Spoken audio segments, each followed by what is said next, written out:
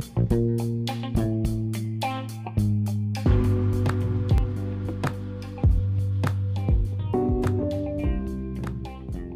you a literature lover?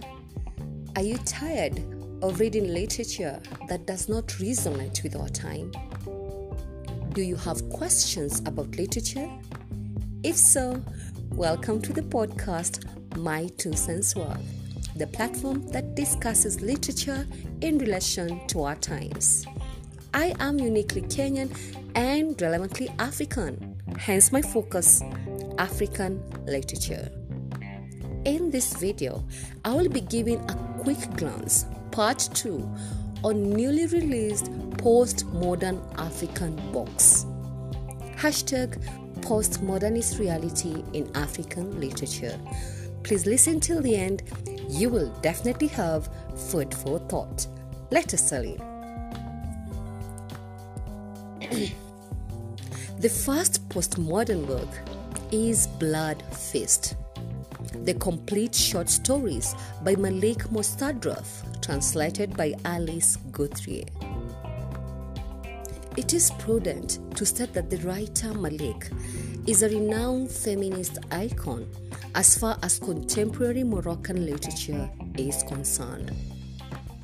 She has shown her undying passion in addressing the gender and sexuality concerns in North Africa. This is to say, Blood Feast is not any different. It is a short fiction of 14 stories that add to any reader's interest, untying the issues of sexuality, hidden desires, absence of choice, and gender norms. The stories unfold the glimmering pain of characters, from a breastfeeding mother flirting on the internet, to an intersex sex worker, to a young man grappling with desire itself, not forgetting a teenage girl suffers through a dystopian rite of passage.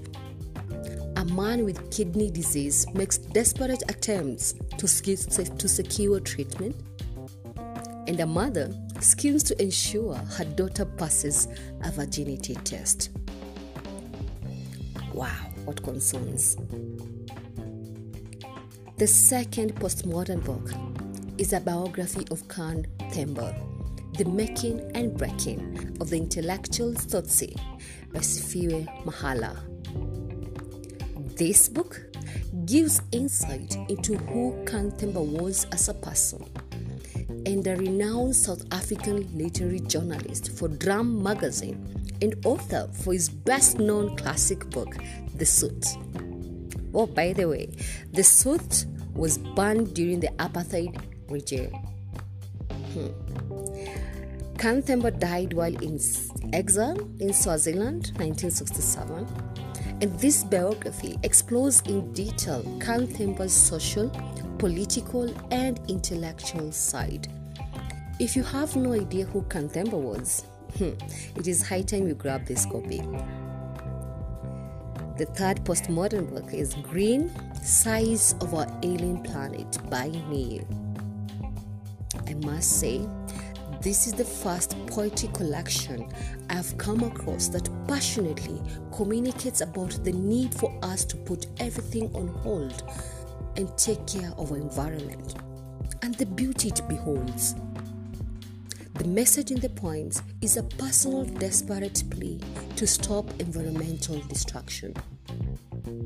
A moment to ponder on the abundant lush land we lived in before we destroyed it. Nonetheless, it is not too late, my people, for us to change and give our planet the size of healthy relief.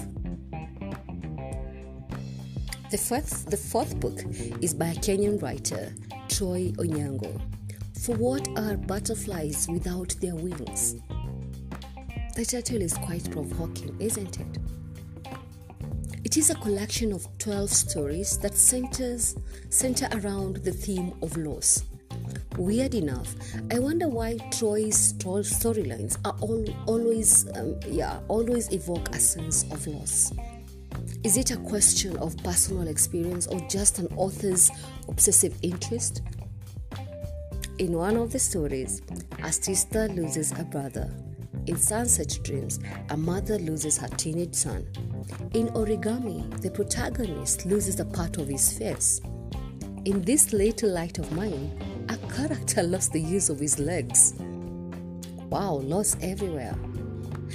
The fifth postmodern book, my favorite one here, Bridges Are for Burning by Bina.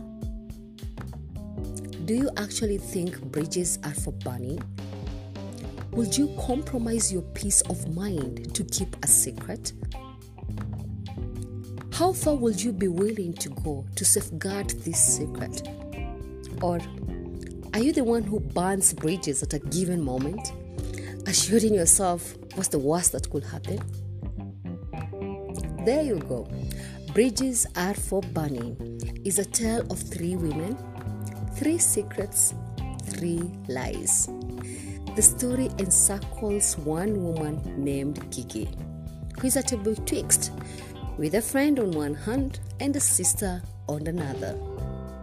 It was on the eve of Valentine's Day, where she couldn't take any longer. Off to eye roll moments. Grab a copy.